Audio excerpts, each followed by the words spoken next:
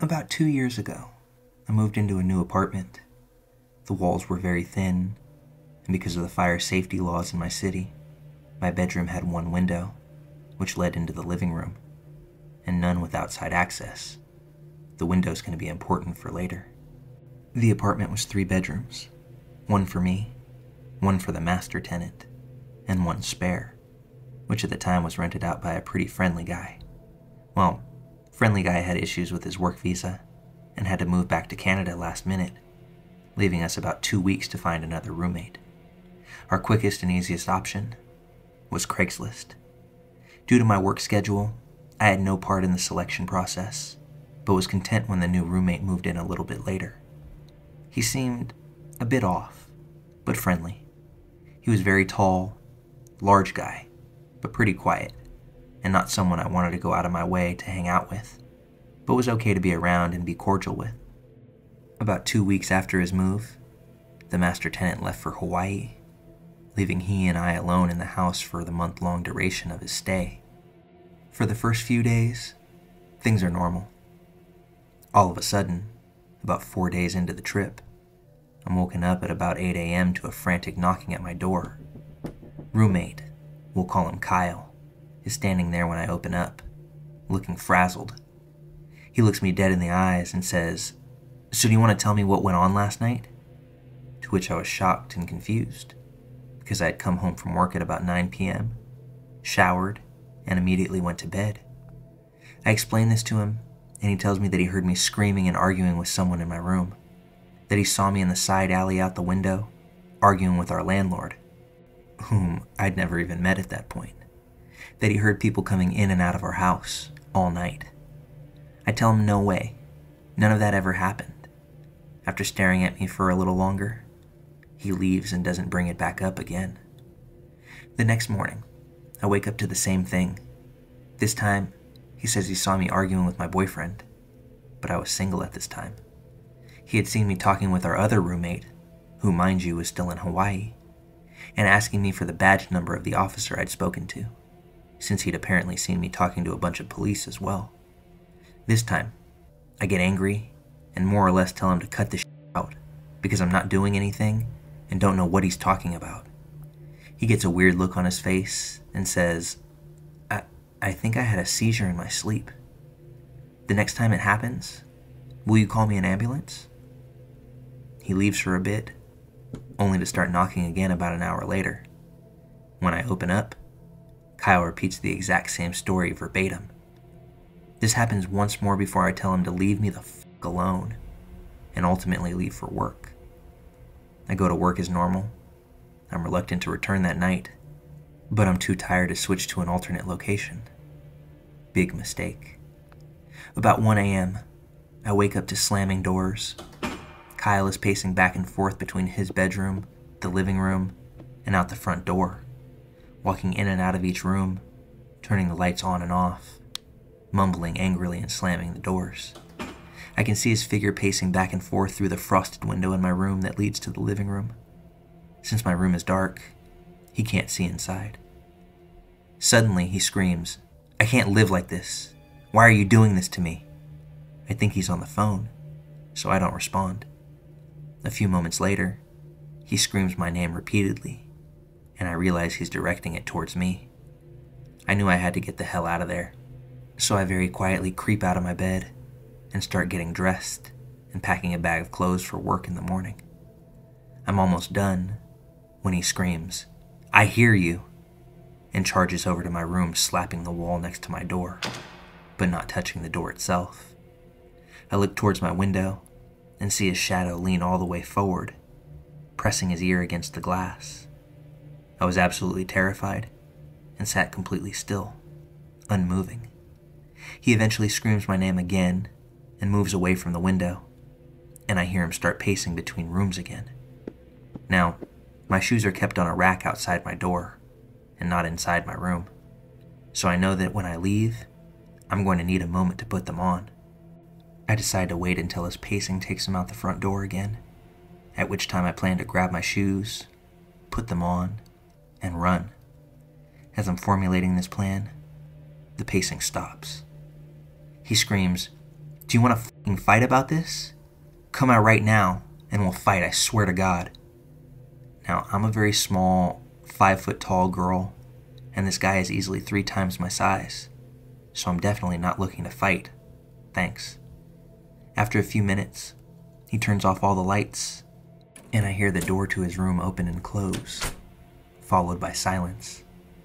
I wait for a moment to be sure I can't hear any movement, and then decide to take my chances. I took a breath, pulled my door open quickly, step out and grab my shoes before I look up a second later and see him standing shirtless with just a pair of boxers and socks on in the dark of the hallway, his arms slung slightly outward in an awkward position. He says in a low, calm voice, "Ma'am, we need to talk." That was a hard no from me. I grab my shoes and run out the door with them in hand. I make it about a half block barefoot before I stop to put them on. When I look back, he's standing in the porch light of our front door, watching me run, but not moving.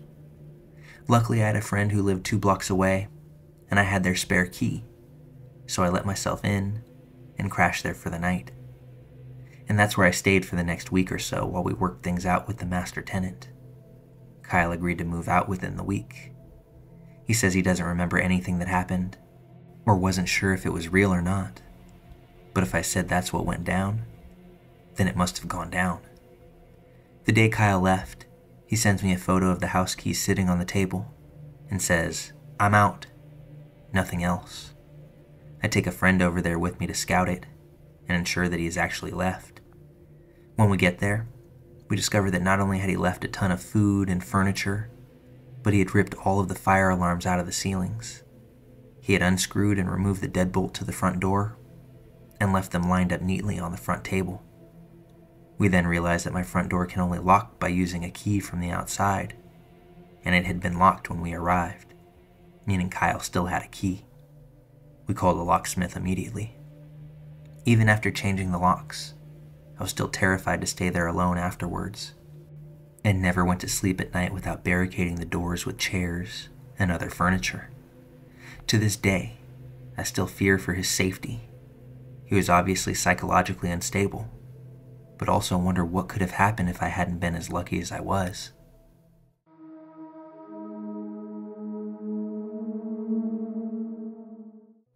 I was always an extremely small and sickly child. I looked young for my age. My family and I lived out of town, about 8 miles out. Our little community was next to a highway. The school bus would drop me off 2 blocks away from home every day. One afternoon, I noticed a red truck following slowly behind me on the way home. So slow that I figured they were just looking for a house or something. I ignored it and walked directly home. That was the end of that day. Consistently, though, this truck would follow slowly behind me after school. After a few days of this, I walked into my house.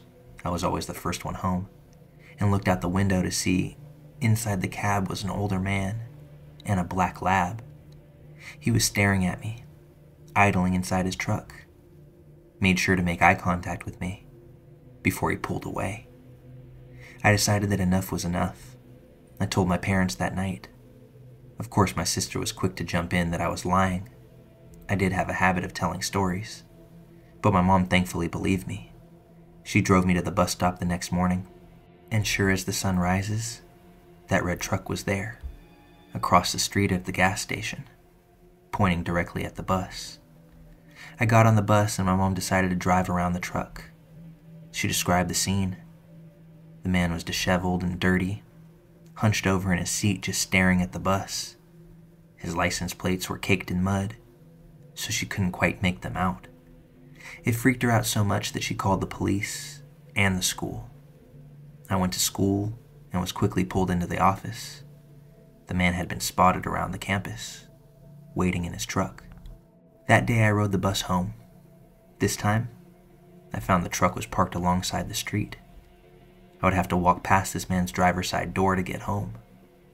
I debated, considered running for it. Apparently this man was getting desperate now that he was spotted. The police car showed up and I talked to the policeman. They went to go talk to the man, He quickly pulled away from the curb and took off down the highway. Never saw him again, and I don't believe that he was ever caught. Because of this experience, I'm extremely guarded and paranoid with my own daughter and her soon-to-be sibling. The world is a terrifying place these days, and children go missing all the time. I don't like to think about if I had been grabbed. I certainly wouldn't be here typing this. My kids wouldn't exist. I was lucky, and many children aren't.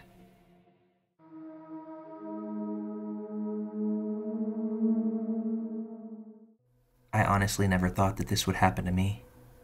Last night, I was doing some shopping alone at a local TJ Maxx. I, a 35-year-old female, rarely ever go shopping alone, especially in the evening. I usually have my kids or my husband in tow. I'm browsing around aimlessly, kind of just going all over the store, not sure what I'm going to get. I see this young guy, probably early 20s, skinny with glasses. Didn't think anything of it. I went to a different spot in the store. I see him again. He's in the same aisle, picking stuff up to look at, and then putting it back. No cart, no anything. My red flags were not raised just yet, but then I see him a third time in a different area, doing the same thing, but now stopping and texting someone intermittently. My senses start to perk up a little bit, like, okay, this is weird, but I'm not nervous yet per se, but I'm more aware. Then it happens again, and this time, I know that something is off. He's following me all over the store, and has nothing to buy. Nothing in his hand, no cart to speak of. So I start kind of zigzagging through the store. I find a coat that I want to try on. At this point, I was very wary, but also thinking I'm being ridiculous and paranoid. I just had the strong sense that this was not normal. I went into the dressing room for about 15 minutes, hoping that I would lose him. I came out, and I didn't see him for another 20-ish minutes. I was relieved, thinking I was definitely being paranoid, and that he most likely left. I go to the checkout after almost an hour and a half of shopping, with a cart full of stuff. I was the only one in line. I get called to cash out, and as I turn around, the same man is immediately behind me in the checkout. He came out of nowhere. He had a single item, some cheap little decoration. At this point, I was full on panicking. The cashier could tell I was being weird and was certainly distracted. At the risk of sounding crazy, I almost didn't say anything. But I told her that I think this man is following me. She was extremely empathetic and did not seem very surprised. She was like, "I'm so sorry. I'll have someone walk you to your car." And I was so thankful for her kindness. The man checked out with his one item and left the store with an older man who I didn't see before. Older man had nothing that he bought. The parking lot at this store is a huge dark plaza. I didn't want to go outside alone. I just knew it was a bad idea. The cashier asked another employee to walk me out. This employee was younger than me, but so sweet. I apologized profusely because it was sleeting and cold rain, and she had no coat on. She said, "I don't care if it's downpouring. I would still walk you to your car." It was an absolutely sweet sentiment. She walked me all the way and even waited until I pulled out and drove away. This whole time I was shaking like a leaf. Like I said, I may have heard of this happening to so many other women, but I kind of thought they might be paranoid or exaggerating. This was extremely scary, though. The more I think about it, the creepier it gets. He followed me around the entire store, and everywhere I turned, there he was. I have no idea what his deal was, but this was absolutely unsettling. My husband freaked out and doesn't want me to shop alone anymore either. I don't really want to shop alone if I'm being honest. If I had not been paying attention or dismissed my bad feelings, something bad may have happened. As a woman, being aware of your surroundings is oh so important. So I encourage you all to be present, be aware of what's going on, and if you see something, ask for help. There's no telling what danger it could keep you out of.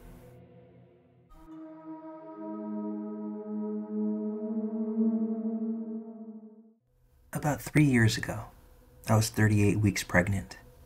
My husband and I lived in what we called our village. It was 2 dead-end streets off a highway with forest beyond the ends of the roads, and a small local store at the corner of one street. We called it the village because our trailer park neighbors were my aunt, uncle, and cousin's trailer, and then my husband's brother and nieces. Then my grandma's house was on the next street over. My other aunt, uncle, and cousins lived with her at the time. My husband and I were about 21 years old then. My best friend Ray was visiting me from college and had spent the night with us. The next day, we decided to walk up my street, down the highway past the store, and then down my grandma's street and back through the woods to my house. This was to try to help get labor started as my pregnant belly was huge, and my back hurt often. We were talking while I hobbled with her down the highway, when a white truck rode by rather slowly. I knew the speed limit was 55, and this guy had to be going like 25 miles per hour. Through the driver's window, I saw a bald white man, maybe in his 50s, rubbernecking right at us. At this time, it looked like there might have been someone else in the passenger seat. The truck was kind of old, but I didn't know the year, make, model, or even see the plates. Ray was talking and unbothered until I said, "Hey, that guy just went by really slowly. I don't think that was anyone I know." She replied with something like, "Oh, I didn't even notice." We were halfway to the store, less than 2 minutes later, when we saw him coming back from the other direction. I said, "That's him again. Get in the grass." Since we were on what would have been his right side, we went down the slope of grass off the road. We were still in front of people's houses because the section of highway is lined with residences between the dead-end streets. He passes us slowly again, and when I turn to look behind us, he's slowing down even further as he finds a spot and starts to turn the truck around again. I told Ray to run, so we ran. I was doing the best I could being super pregnant. We thought about going to the store, but decided to head for my grandma's up the other street instead. Her house was up the hill at the end, but it wasn't a long run. When we got up the hill, I looked back again to see his truck pulling into the store parking lot. As we made it into my grandma's house, she and my aunt were sitting at the table, and we told them what had just happened. My aunt made a police report right away. I was afraid to at first, thinking that maybe I was being paranoid. What if it was someone I knew, and they were just trying to say hi? Maybe it was all a waste of the police's time. Turns out there had been other reports of a man creeping around the neighborhoods. Someone in another trailer park down the highway reported that her kids were outside playing when a man emerged from the woods trying to lure one of them in. The kids hollered for their mom, and as she came out, she threatened the man, so he ran off. It continues. A few more times we think we see his truck, but are not sure if it's him, since one of the other local residents also has a white truck. My family had yet to see the truck, so they couldn't identify it. At some point when I wasn't home, a few of my cousins were playing outside. Their ages ranged from 10 to 15. This time, the truck came rolling down our little street past them. He turned around at the end, came back up, and stopped right next to them. They said he was trying to lure my 11-year-old cousin to the truck, but he said no, and they all ran back into my aunt's house. We had talked with the children about what was going on in the neighborhood lately, so I think they had a good idea. One more thing happened before the report stopped. I had my baby at about 40 weeks. My husband, his friend, the baby, and I were all home. Baby was about a week old at this point. We got a call from my aunt at my grandma's house that they had seen the man real up close and personal. My 2 female teen cousins were in their room. It was getting dark out, but for some reason my cousin went to open the blinds to the window, and there was the man, squatting on the AC unit staring at them. They screamed and he jumped off and ran into the woods behind the house. My aunt promptly called the police. My husband and his friends later went out with guns and flashlights to search for him, but didn't find a thing. I believe he was parking his truck somewhere and then stalking houses from the forest. My husband and I actually used to walk through those woods and never had any issues, as it was private land that we had permission to walk on. It also seems that this man did not have a preference for age or gender. He was looking for anyone he could get for whatever sick reason. Around this time, there had been police sent to patrol the highway and or sit on the side of the road waiting, keeping an eye out for him throughout those weeks. But they never caught him. I still wonder sometimes if he was someone from out of town, and hope maybe somewhere he gets busted before something bad happens. But let's be real, we might never know.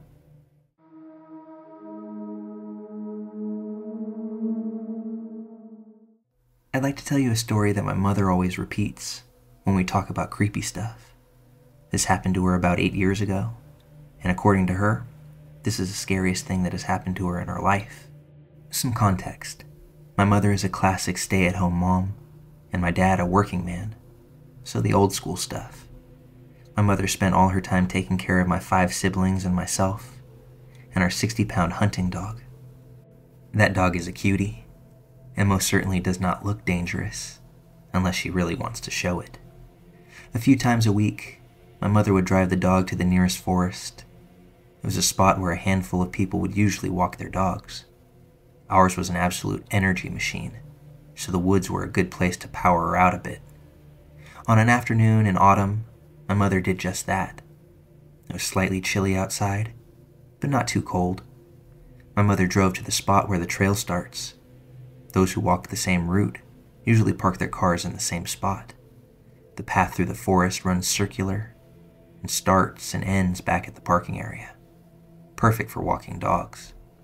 To her relief, there was only one other car there, which was perfect, because that meant that there weren't very many other dogs to whom our dog could be a bitch to. She really has no patience with other doggos. My mom and the canine walked the path for about 10 minutes. So far, they haven't seen a soul. It was a Monday afternoon, and seemingly those two were the only pair on the trail. When picking up the ball, which was dropped by our dog, my mother actually has to turn around because it rolled behind her. There, she sees a man wearing a long beige trench coat and woolly hat, about 30-some-odd meters behind her, walking on the same path. She locked eyes with him, but no greetings or waves were exchanged. Now, there's nothing odd about people keeping their distance while walking, but what struck my mother was that this guy has no dog with him. Kind of abnormal for this trail, but maybe he was just in need of a hike. So my mother turns back towards the dog, who is eagerly waiting for her ball to be thrown. She continues walking down the path and can still hear the footsteps of the man on the gravel, dirt in the distance. Because they remain from the same distance, my mother doesn't turn around again. Don't want to creep the guy out, you know? Though my mother was feeling a bit uncomfortable herself.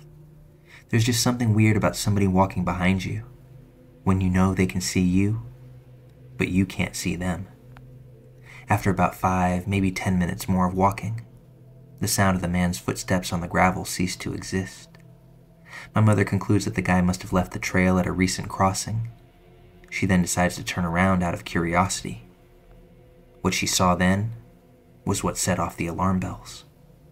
The man was not to be seen on the gravel path, but instead he was standing sideways behind a tree, right next to the path. This popped up several red flags for my mother, because it was super obvious that this was an attempt at hiding from her. From her angle, she could see a bit of his coat's shoulder and part of his leg. The man wasn't facing her. The way he was standing, he must have looked towards the trees on the other side of the gravel path. This way of standing sideways looked a lot like he was trying to make himself slim enough to be hidden behind a tree, and he was standing completely motionless. My mother began to be afraid.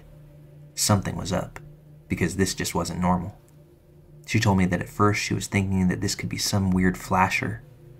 We had some in the area a few years ago, a dude in a coat who would expose himself to women and children. But why would he hide like this then? That was my mother's next thought. Someone looking to commit an assault. That was her conclusion in her mind. Isolated woods, a woman alone with her cute dog. The sun was already beginning to set, and it was highly unlikely that somebody else would show up on the path shortly before darkness fell. She had to think quickly now. All I have to deter him is the dog. She might be big, but oblivious, and she's not much for attacking actual people. How do I utilize this dog to be scary? As smart as she is, my mom remembered the neighborhood cat, Max. This dickish cat used to shit in our yard and enjoyed taunting our dog. Because of that, my siblings and I often let the dog out and hyped her up by screaming, "Find Max," or "Where's Max?" My mom did just that. In a frightened but aggressive tone, she asked our dog to go find Max. And that's when our dog went absolutely ballistic, fletching her teeth and all, and doing those quick little barks that dogs are only known to do when they're in full-on attack mode. She went from harmless looking and oblivious to a 60-pound predator who was seriously flipping around looking for that bitch cat. And thank God it worked. The trenchcoat creep turned to his left, jumped from behind the tree back on the gravel path, and ran back into the direction from which him and my mom originally came from. Full sprint. My mother didn't want to walk the same way back. She decided to continue hyping the dog up while running the rest of the trail until she reached the parking area. Once she reached her car, she was exhausted and powered fully on adrenaline. She knew that she just avoided a massive creeper. My dog was super happy. The doofus seemed pleased to have done her job of getting rid of Max the cat again. One thing my mother noticed in the parking area: the second car, which was there previously, was now gone, and only hers was left. She drove home relieved, but still kind of having to digest what had just happened. I remember how I was sitting on the couch with my dad when she came in. She was hyper as hell, and quickly told my dad what had happened. My father decided to get her into a car and drive straight to the police with her. On the way, he also stopped the car at the Forest Trail parking area, just to take a shallow look to see if this guy was near the area again, but no sight of him. They went to the police station and filed a report. At least they took it seriously. My mother gave a description of the man's face and clothing. Unfortunately, she did not memorize the license plate of the car, which was possibly his, and she was unsure of what the model and make were. The police sure as shit were concerned, though. There have been violent assaults in the area before, and there's still an unsolved murder to this day. But the perpetrators are always different. Apparently, the forest and our city are positioned at an intensely used traveling hub, because different highways and traveling roads concentrate in the area. The theory is that such creeps travel along those roads and look for different hunting grounds. We've never heard anything about this case again. Thankfully, nothing happened to my mother, and the trusty dog, who delivered in a time of need, had a long and happy life with lots of cheese and meat snacks. She died while being surrounded by all my siblings and me 7 years later, at the lovely age of 16. She was an amazing dog, and I hope she felt all the love that we had for her as a family.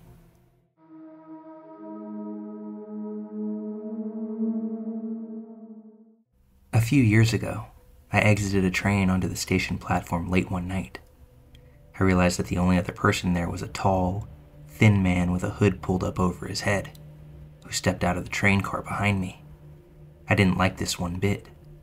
I did not like the idea that he could sneak up on me, so rather than run ahead, because I knew that with my short corgi legs, anyone could easily overtake me, I looked around the platform for places where I could brace myself against something if he tried to throw me onto the platform, like a trash can or a stairway. When I saw some benches ahead of me, I began to slow down, hoping that best case scenario, he'd walk past me, so I'd no longer have a potential serial killer attacking me from behind. Or worst case, I'd at least be emotionally prepared for whatever came next. He unfortunately slowed down as I slowed down, and when I realized he was unlikely to walk past me, I just stopped suddenly and did the, "Oh shit, did I lose my keys?" pat down, thinking I could force him to walk past. He walked until he was directly next to me, turned his head, and said, "Are you smart?" He did not ask. He said. His delivery was flat, no inflection. It sounded like a statement, far from a question. His face was expressionless. It made me think of the Japanese slit-mouthed ghost who would ask if you thought she was pretty, and if you said yes, she'd kill you for lying. If you said no, well, she'd kill you for being such a rude asshole. The only way to wriggle out of possible death was to give a confusing answer. And while she stood there racking her brain, you could make your escape. I stared right back at this man and said, "Huh?" I made my eyes as wide and as vacant as possible. He scoffed and then repeated, "Are you smart?" I blinked and repeated, "Huh?" He got a little closer and said, "You look smart. So, are you smart?" I shrugged with my palms up. I literally made the confused emoji pose and squeaked a noise that sounded like Scooby-Doo. He abruptly turned and walked angrily away. I stood for a while watching him, and to keep that same safe walking distance behind him, I did my pocket pat down again, loudly slapping at my pant legs for a minute before I resumed walking slowly, distancing myself even more behind him. I made sure to keep him in my field of vision while I walked the rest of the way down the platform, up the stairs, through the station, up the stairs to the street, finally tearing my eyes away when I saw that my bus had arrived. I basically ran across the street, leapt inside, scanned my fare card, found a seat and sank down. I looked out the window, and to my horror he was walking alongside the bus. He slowed down as he got closer to where I was sitting, and when he was directly by my seat, he seemed to pause for a bit, but didn't look up, and just continued walking. I was tense the entire ride home, and even when I reached my stop, I was absolutely sure he was going to be waiting there. To this day, I'm haunted by the thought of what he'd have done if I'd answered yes or even no to his question. I guess being haunted is a little bit better than ever finding out.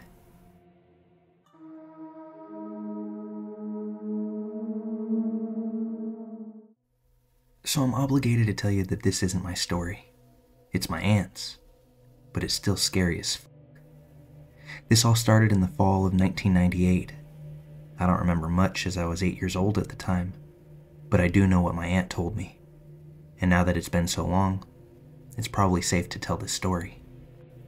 She and her ex, whom I called my uncle up until this point, lived in a small, one-bedroom apartment in a fairly nice area of town.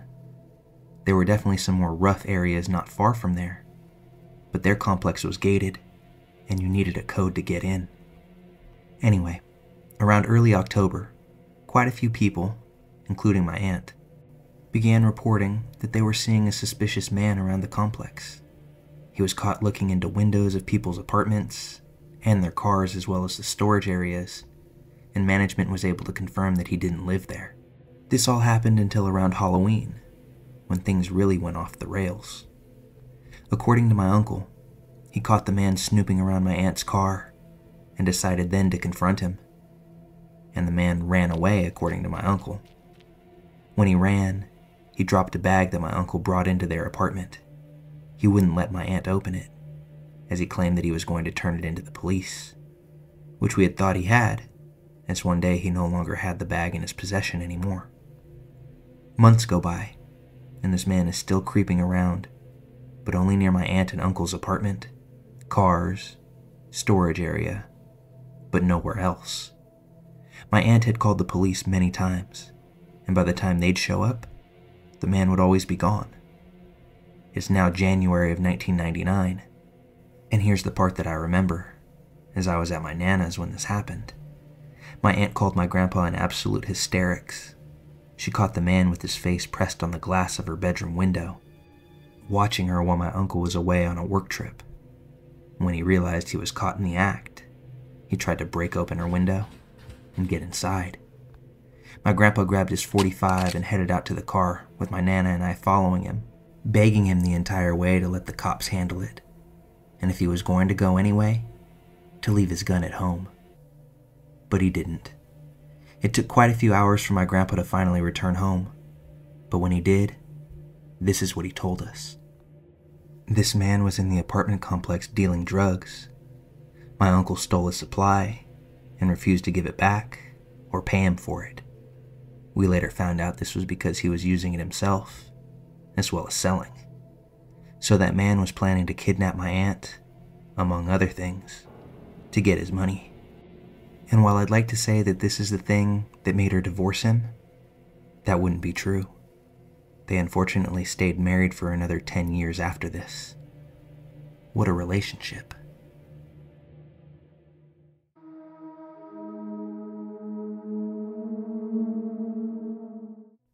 I'll start my story by saying that I'm a 29-year-old female from a small town in northern Tennessee. The kind of town where everyone knows everyone. The kind where you have to drive 30 minutes to an hour to a job that pays a living wage. So when my dad started his new job about 9 years ago, he found out he was working at the same place as a friend he knew growing up, Barry. I'll also tell you that I was bullied a lot growing up, so I took compliments as jokes mostly. So when I first met Barry, he would compliment me and tell me how pretty I was. I think I was 20 at the time. And I always thanked him for the kind words, though I didn't pay them much mind at the time. As time went on, though, the compliments got more intense. He would say he'd love to be with a woman my size. I'd always do my best to laugh it off. I never said a thing. This went on at company picnics and holiday parties that I went to with my dad for about 4 years.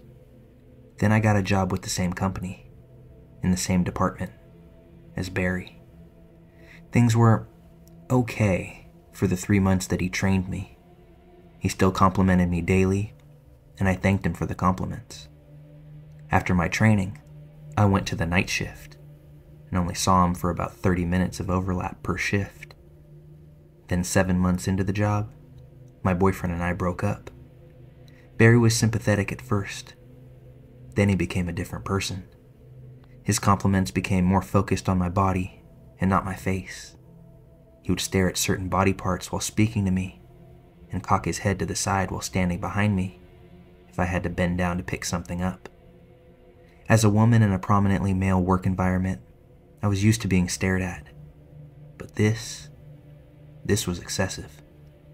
When I became single, he would also ask me about my sexual history, my preferences in the bedroom, if I'd be with a man of his age, early 50s, or a man of his size, about 5'5" and over 300 pounds. He'd become frustrated when I told him no. Declining everything he asked me never stopped him, though. He just upped his game. He'd start talking about me and my body to other people at work and asking them questions about me, or trying to get them to ask me the questions he wanted answers to.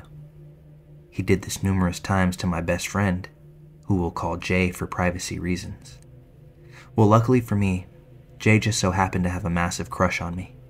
He'd never do anything Barry asked of him, and he always told me everything Barry said or did. This continued on for around 8 months, and then Barry came to the night shift, so my 30 minutes with him became a full 8 hours. He would start telling me all about his sexual history, unprompted of course.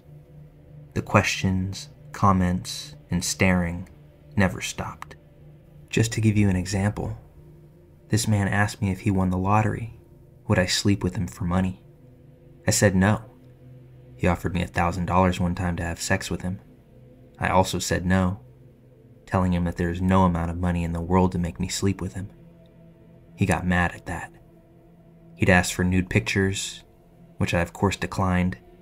He'd asked Jay to try to sleep with me and take pictures and videos, but he also said no. This all led to me constantly being stressed out, always looking over my shoulder to see if Barry was in my presence. I'm a very petite woman, and all my work clothes at the time were about 2 sizes too large. I did that on purpose so you couldn't see my body shape at all. I did that to try to make him stop staring. But it didn't matter. He still did. I stopped talking to him. I stopped being around him.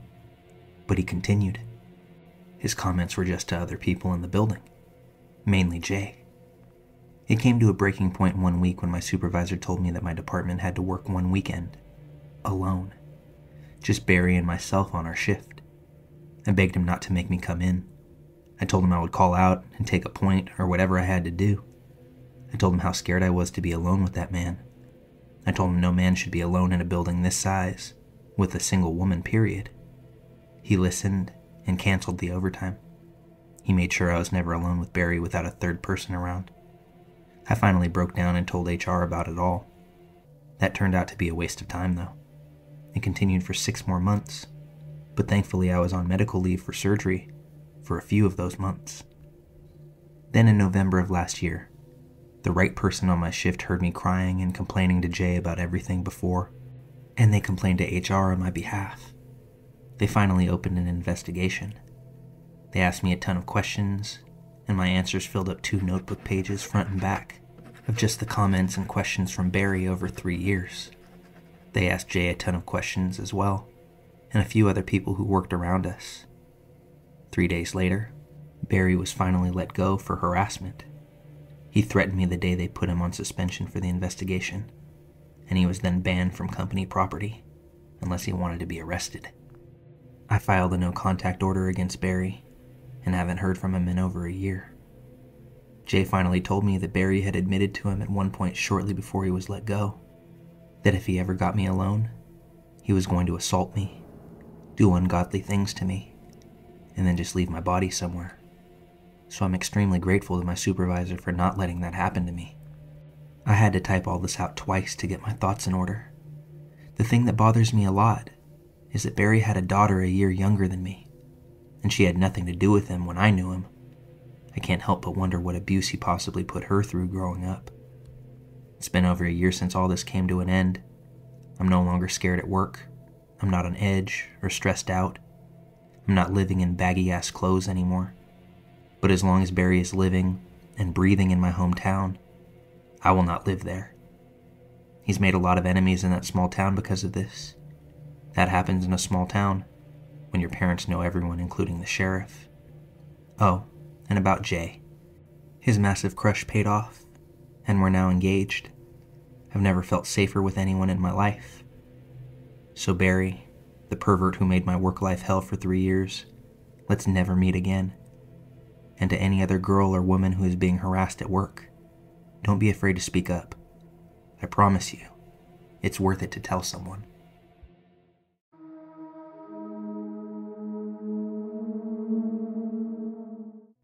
I, a 27-year-old female, went backpacking alone over the recent long weekend, which was a 10 out of 10 beautiful. The second night, I camped at a gorgeous high-elevation lake, which could also be accessed by a short, less than 1 mile trail. So there were a few other campers and several people who were just day hiking or fishing. It was late afternoon at this point, and I was sitting around my camp reading when a guy, I'll say mid-20s, walked by carrying a fishing pole and a small cooler. I didn't think much of it, but 5 to 10 minutes later, he doubled back and came to say hi. I said hi and went back to reading, but without warning, he sat down on the stump next to me. I was completely taken aback at this invasion of my space. He started asking me questions that were really just statements, but in a creepy, amused tone, like, "So you're just reading?" Then he looked behind me, noticed my tent, and said, "Oh, you're staying the night here alone?" I didn't say anything in response to this in particular, but it's obvious that I was. It's hard to explain, but his vibe was just really off. I was so uncomfortable that I couldn't even really form words or tell him I was trying to be alone to get him to leave. I was honestly paralyzed. His eyes were so dead and dark and just drilling into me. I just responded with uh-huhs or yep or something along those lines and tried to pretend I was still reading.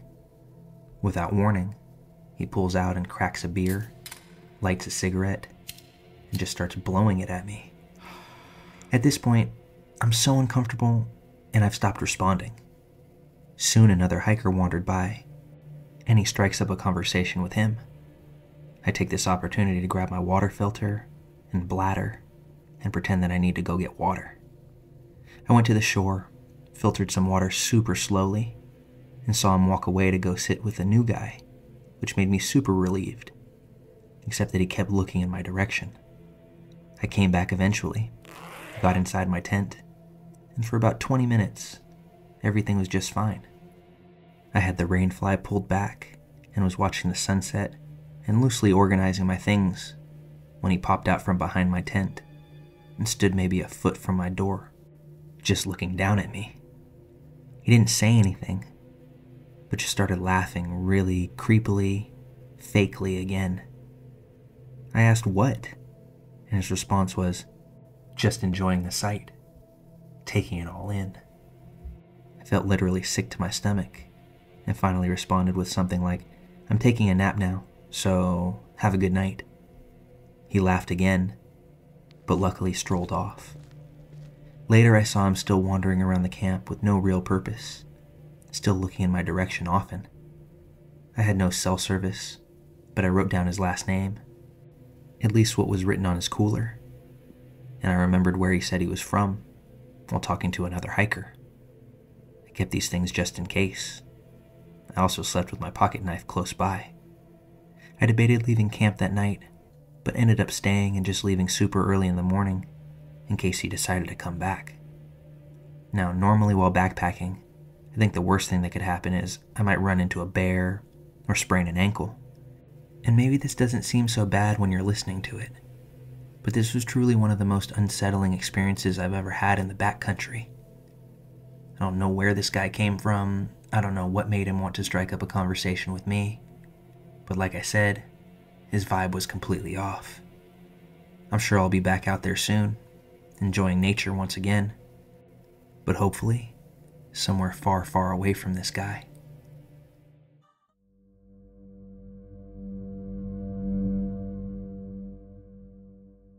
This all began about a month ago, when a man started banging on my door at about 6 p.m., yelling for Mike to come out, that he needs to see him and get his cigarettes. But there's no Mike that lives here. I told the man that he had the wrong house, and that he needed to leave. But then he got even more aggressive, calling me a liar, and how he was going to come in and beat that skinny bitch you live with. I tried to call the non-emergency police line, but wouldn't you know, nobody picked up. Looking back now, it was stupid that I didn't just call 911, but it was instinct. And after some more yelling, the man just picks up and leaves. I called my father, who was across town, to come home, and I shared with him what had been going on when he showed up. He called 911 to file a report then. The guy came back and started screaming at my father. Cops were called once more, showed up an hour after the call, and couldn't find him. They told me to defend myself if it came to it. I ended up staying with a friend for the night because I just didn't feel safe at home. I can be a strong person, but I don't think I can do much against a drugged-out man.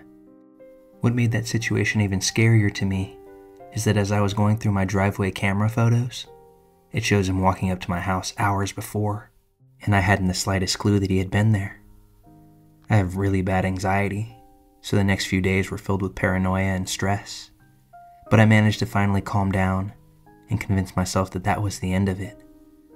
Come that weekend, my father went on a trip with his girlfriend, so I was left alone for a couple of days. I had just put on a scary movie when I heard that same screaming again, accompanied by a loud bang. I pull up my camera, and I see that the man is back, pacing back and forth on the sidewalk, and he's thrown over our trash can, once again, screaming for Mike. I call 911, and they show up within minutes this time, and are able to stop him down the street. They tell me there's nothing that can really be done since he hasn't committed a crime, but if he comes back, to call again, and they'll have more than enough reason to hold him. Things were quiet for a few weeks. I again believed that that was the end of it. That is, until today. This morning, my father and I got into an argument, so I wanted to take a walk to clear my mind. I went across the street to a park, sat by a tree, watching cars pass every now and then.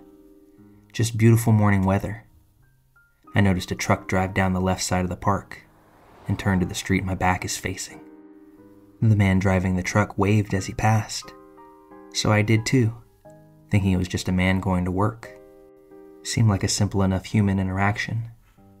This man then pulls off onto the right side of the park, stops, and makes a U-turn to come back. This is about the point where red flags go off in my head, so I get up and begin walking home. I look back and see that he's turned off his headlights and is now trailing me. I get to the front of my house and he slows down. I get a better look at his face this time, and it looks like the man that was harassing me. From the physical characteristics to his red baseball cap, he just glared at me like I took everything in his life away from him. I get to the door and try to barge in, but my father had deadbolted the door out of anger of me walking out, so I had to yell to him that I was being followed and to open the door. By the time he opens it, the truck was gone down the street. I'm absolutely terrified to leave my home now. I don't have a car to get anywhere quickly. I have to bike, but even now I'm scared to do that. I don't know who this man is or what his intentions were, but in the few hours since this has elapsed, I've seen him drive by my house several times. Same truck, slowing down to a crawl every time he passes. I've called the cops, but they've said that they can't arrest anybody for simply driving down a street. Not at this point anyway. So now I'm left waiting, paranoid as to what this man's next move is. I'm not naive enough to think that this is over now. I know it's only a matter of time before he pops back up. Whatever's next, I don't know.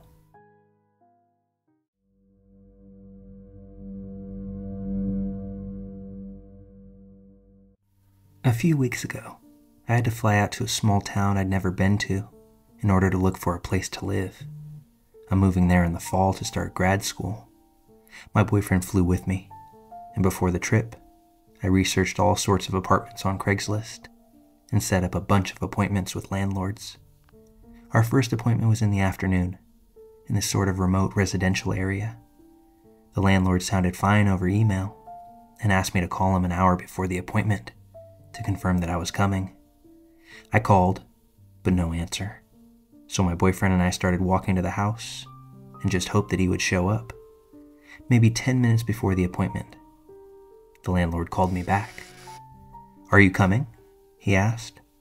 He sounded like an older man, had this strange, slow way of talking, but I just thought that he was old.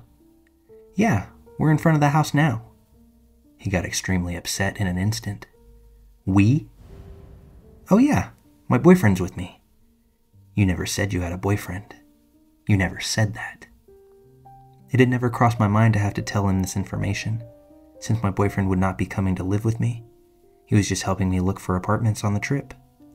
I told the man so, and after a very long pause, he said, "I'm sorry, it's just, sometimes people don't tell me when they're married, and it surprises me. I'll see you soon." Then he hung up. I told my boyfriend about what the man had said, and he was immediately weirded out. He wanted to leave, but there were slim pickings in terms of real estate at this point, so I, stupidly, said that we had to stay, in case this place was the place. As we're discussing it, we see a man leave the house we're going to view. The man was young, extremely sketchy looking, greasy hair, furtive eyes. He took one look at us and ran out of the house to his car, pulled away from the curb with a screech. Okay, so now we're really weirded out, but this isn't enough for us to bail just yet. And as we look at each other wondering what to do, that's when the landlord arrives. He's in his 50s, maybe 60s, very tall, very strong looking. His eyes are completely blank and empty of warmth or emotion. He slowly walks up to us and says, "I'd shake your hands, but mine are dirty." "What from?" was the question my boyfriend asks. "Work," was his flat reply. He asks us a lot of questions. Well, asked me a lot of questions, completely ignoring my boyfriend. The entire time he stares into my eyes without blinking. What am I going to school for? What other places am I considering for living? Is my boyfriend moving to this town too? I try to give answers that are as vague as possible. Meanwhile, my boyfriend asks the landlord questions of the same kind, which he plainly refuses to answer. Then he says, apropos of nothing, "Let me show you the basement." At this point, I know that we should have noped out of there, but we didn't. I kept thinking that this was an eccentric old man from a small town. We're city folk after all, and that we were just feeling paranoid. My boyfriend, on the other hand, wanted out, but he followed us as the man led us to the back of the house, away from the street, to this sort of detached shed. He opened the door, and we saw that there were stairs leading down into utter darkness. He flipped the switch at the top of the stairs, and the light didn't come on. Normally the response for this is, "Oh shit, the light's out," or something like that. But he just said, and slowly walked down into the darkness. Then he stood there, without moving, in the dark, and said, "Aren't you coming down?" "Well, there's nothing to see if the light's out," says my boyfriend. The landlord just stands there for a long time, then slowly walks back up the stairs and closes the basement door without saying a word. He took us into the house. Weird and increasingly creepy things then ensued. The front door, which was the only exit to the house, locked automatically. And when my boyfriend tried to fiddle with it, the man got really upset and told him to leave it alone. He managed to get it open secretly, though. The man kept trying to box us into small rooms and, according to my boyfriend, kept reaching his hands into his pockets, only to take them away when he caught us looking. On Craigslist and in person, the man claimed that there was a grad student already living in the house, but the evidence of that seemed arranged. There were neat piles of generic textbooks on the table, but no other things a 20-something might read. There was a bowl of fruit on the table, but no other food in the fridge or pantry, or utensils. There were maybe 3 t-shirts in the closet. This supposed grad student wasn't out of town, but the landlord couldn't say what school he went to or how long he'd been renting the house. Finally, the man had showed us every single room in the house, save for one. This one he refused to open, claiming it was just the attic, and we didn't need to see anything up there. He gave us several reasons as to why when we inquired. It was unfinished, there was furniture up there, it would smell bad. The last one, I believed, because standing near the door, it smelled absolutely terrible. Finally, we made our excuses and bolted out of there. The man walked us out, pretended to go to his car to leave, and when he thought we had turned the corner, he slowly sauntered back into the house. My boyfriend, fixated on the idea that there was something wrong with this guy, Googled the man that night. We found out 3 things: that he was a pillar of the community, known by a lot of the townspeople, that there was no evidence of him owning or managing a real estate company, as he had claimed on Craigslist, and that he had listed his home address as the very house we had been touring, the house where the grad student lived. Still don't know what was going on there, still don't know what to make of it, but this is one of the most chilling experiences I've ever had, on Craigslist or in real life.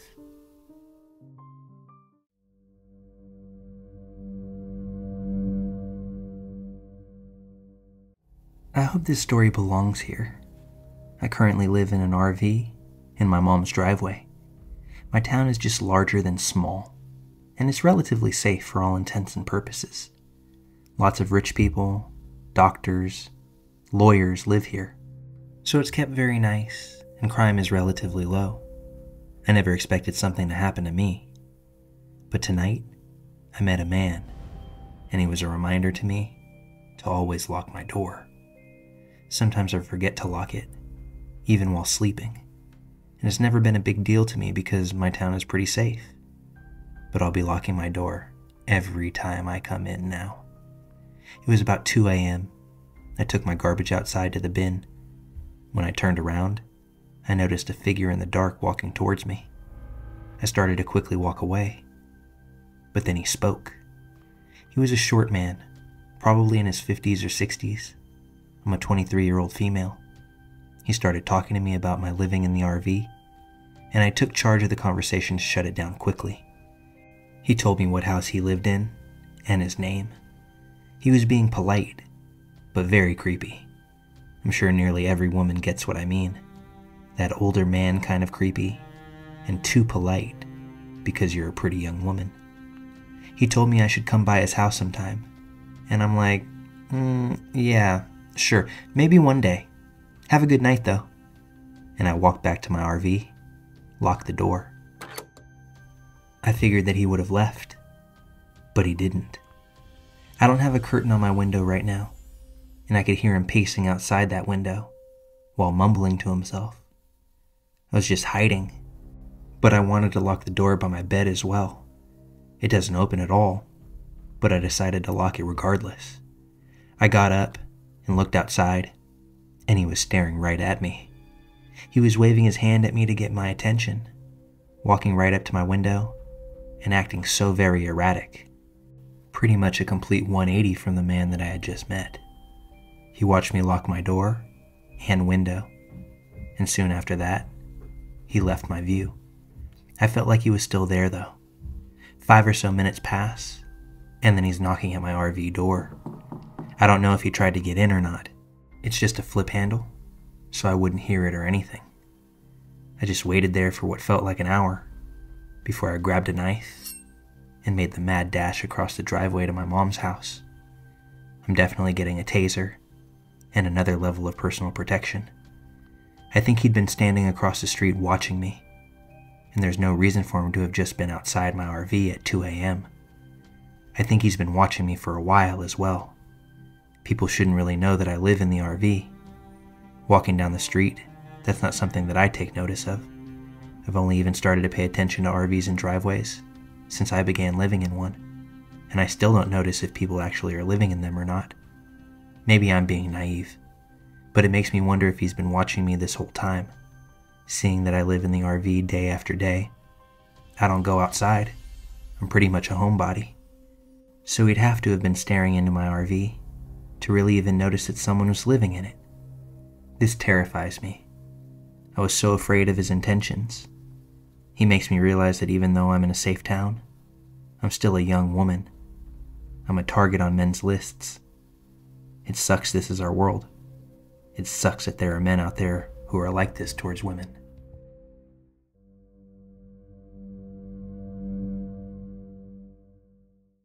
On June 3rd, 2016, there was a social media event that I attended.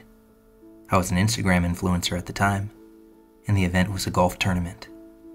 I posted on social to ask followers to come, so when he showed up, it didn't surprise me. Sure, the tickets were $250 a pop, but for some reason, that didn't click with me. It was a drinking event as well, and he showed up at least tipsy, but having a good time. He was also an Instagram model, who I knew insofar as our profiles followed each other. He asked me out on a date after the tournament. I was a single mom, and because of the event, my parents were watching the kid until the next day, so I said sure. We went off on the date, went to a bar, grabbed some food. The guy was handsome, and mostly charming as heck. We had a beer, and then in his car he offered me some weed. I rarely smoke, but I decided what the heck. We hotboxed his ride, then went off to another bar. He was friendly with everyone, and made me laugh quite a few times. Then off to the liquor store for more alcohol, and finally to his house. I was drunk and high, so it was easy to sleep with me. He had a bunk bed, and I remember him being on top, a very selfish lover, aggressive, and me being borderline scared. It was that inkling of fear that kept me from stopping him. He had driven, and my car was still at the golf tournament location, and I was too far away for me to afford an Uber to get back to my car. So the next morning, I went to the restroom, and afterwards I noticed a long pipe coming from the toilet after I had flushed. Once I finished in the bathroom, I asked him what the pipe was for, because I was generally confused and genuinely interested in what it was doing. That's when he became upset, told me that it was to water the weed that he and his roommate were growing. I didn't know, or maybe I was still just a little out of it from the night before, so much so that it didn't click.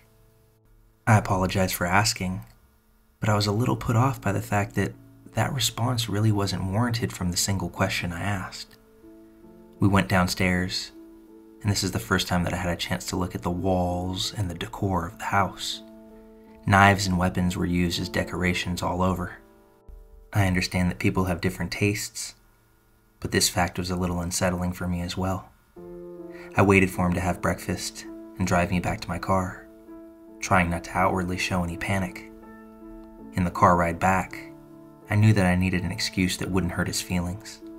I told him I had a blast, and I'm so bummed because I really liked him. But my child's father passed away when he was 1, which was true, and I can't have CPS take him away from me because I'm around someone growing weed. I told him that I personally didn't care about the weed, but also didn't want it to change. So unfortunately, this was where our story ended. I let him make out with me one last time as he dropped me off, although I was shaking as I drove off myself because of the general disconcerting vibes. The very next day, after he dropped me off, he met a girl that was 10 years our junior at a bar, pretty much an 18-year-old mini-me. He dated her for 3 weeks, she dumped him, and he stalked her like crazy. So much so that he was arrested a few times for his efforts. In September of that same year, he gets out of jail the last time and heads to a bar. He meets a girl there, takes her home. He ends up murdering her, chopping her body up, cutting her heart out, and ultimately setting it on fire. While no one's sure of the details of what led to this encounter, he was soon scooped up by the authorities, and the little information that we have trickled out to the media, and our nightly news had a field day with it. Currently, he's serving life for his crimes. I still get flashbacks of our encounter, and while sometimes I'm forced to relive the details of this occasion, I'm glad that I paid attention to all the red flags and knew when to leave well enough alone. I thoroughly believe that that's why I'm still here to tell this story in the first place.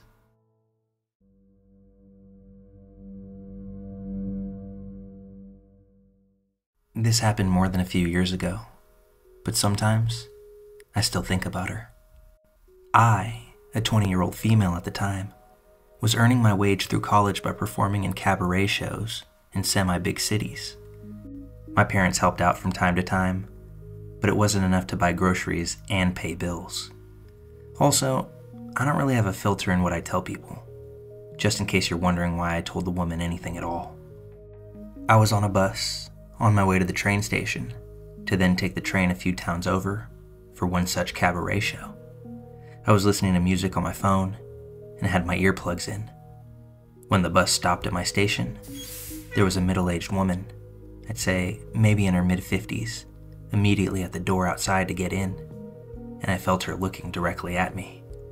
It's okay, it happens. I have a clothing style that's unique enough to earn me looks from time to time. When the bus door opened, I got out, and the woman turned with me, tapping my shoulder. Let's call this woman Leslie, since she told me her name, but I forgot everything except that it started with an L. The following conversation isn't word for word, but it is paraphrased to the best of my abilities. Leslie: "Excuse me." Me: "Yeah?" as I take my earplugs out. Leslie: "I just wanted to say, you have such a unique style, and it really stands out. I love it. You look like you're really creative." She was seemingly really genuine with this, and I was pretty happy about the compliment. I didn't really think about the fact that Leslie was about to get onto the bus, but then didn't, as she was talking to me now. Me: "Oh, that's so sweet. Thank you. And yeah, I earn my wage doing this form of cabaret, so you're kind of right. It's unique." Leslie: "Oh, that's so interesting. I gotta keep an eye out for the posters here in town then." Me: "Yeah, I'm on stage here quite often. In a few months, I'll be at Club X, but tonight, I'm a few towns over at Club Y." Leslie: "Oh, sounds like you're about to have a great evening then." Me: "Yeah, I am. The people there are wonderful." Leslie: "Then I'm coming with you." Now, hold on. Wasn't she just on the way somewhere? This was also when I realized that she didn't get onto the bus that I got off of, and that this bus had already driven off at this point. Me: "Weren't you on your way somewhere?" Leslie: "Yeah, I was. To my friend's birthday. But I'll cancel. This sounds way more fun." Now, hold on once again. she had someplace to be and just randomly decided to cancel her plans and come with me onto the train with a person less than half her age, driving 3 towns over, where, by the way, there was no way for her to come home afterwards. I had a place to sleep there for the night, but she wouldn't. Me. You won't be able to get back home afterwards. There's no train that late at night, and I'm only staying out there because I have a friend that lives there. Leslie's silent. She looked as if she started thinking, and I thought that she changed her mind for a split second. But then she smiled. Leslie. It's fine. I have a son living there. I don't remember exactly what she said there anymore, but I know that it was something to that effect, and that I immediately thought she was lying. At this point, I was beyond weirded out, but still not quite freaking. I started walking off, since I had to get to the subway still. Leslie took this as a sign of me agreeing, and came right along. I remember her talking the whole way to the subway, and that she was walking pretty slowly. I didn't have to rush to the station. I was pretty early, in fact, wanting to grab dinner on the way, which I mentally wrote off at this point. But the way she held me back was by linking arms with me and holding on tight. Now I'm freaking out, but trying my hardest to remain calm. Whenever I was asked a question about myself, I was lying now. In my head, I was making plans to say I wanted to grab lunch, sitting her down at McDonald's, and making a break for it. But Leslie beat me to an opportunity to bail. Sitting at the subway station, there was a pretty well-known homeless person of our town. We had never talked, but I knew his face, and he had always been polite to me. Leslie apparently did know him, and got distracted immediately, letting go of my arm. Leslie. Oh, hey, John. How are you? You doing good? John. Hi. I'm doing my best, but stuff is pretty shit at the moment. Leslie. Oh, you always say that.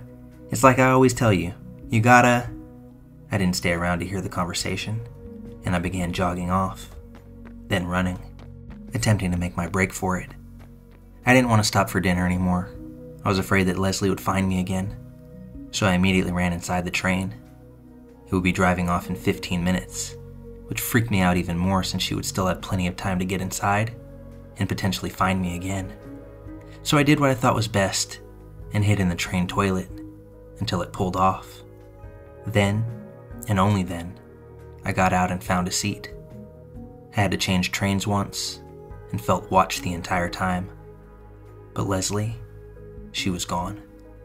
She didn't appear in the next town or at the cabaret show.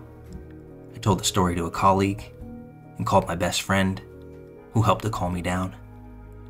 I never saw that Leslie again, and today I think she might have just been lonely or confused, but at that time, I just knew that I didn't care to find out. Leslie, if you are out there, I hope that you're doing well and you have plenty of friends and a warm roof over your head. But I must say, I certainly hope we never meet again.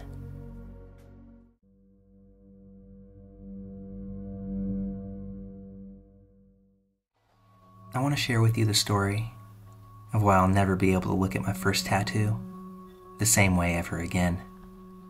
When I was 16 years old, my best friend and I made the dumb decision to get matching tattoos from an older man who was doing tattoos illegally out of his home. He was well known in the area within our age group for giving cheap tattoos to minors. He had recently gotten out of prison for giving minors tattoos and not practicing under state guidelines. Needless to say, I don't know what the f*** we were thinking. But hey, when you're a rebellious 16-year-old, dumb as hell, and have the chance to get a tattoo for $20, I guess any and all common sense flies right out the window. So we set up a time with him to go over to get our tats.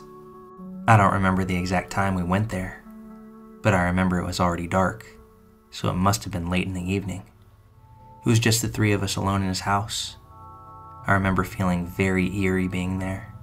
Something about him and the energy of the place felt just off. But being the dumb teen I was, I chose to ignore those feelings and just go through with it anyway. We were there for about half an hour, got our tattoos, and then left. Fast forward a few months later, I see the man's picture and his name on the news. At first I thought he got busted again for his illegal tattooing business. Little did I know that it was so much worse than that. He had been arrested for one of the most heinous crimes that I'd ever heard of and that I believed that anyone could commit. Turns out, he bought an old police car, a cop costume, handcuffs, and he would go into the rougher parts of Portland that sex workers frequented, impersonating a cop to arrest them. He brought them back to his house and chained up the victims in his garage, where he knew that they wouldn't be heard.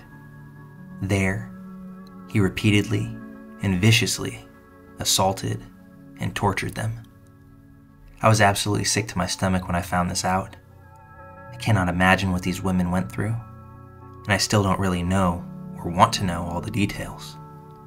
This was all happening around the same time we were at his house, so the chances that one of the victims were there is an absolute possibility.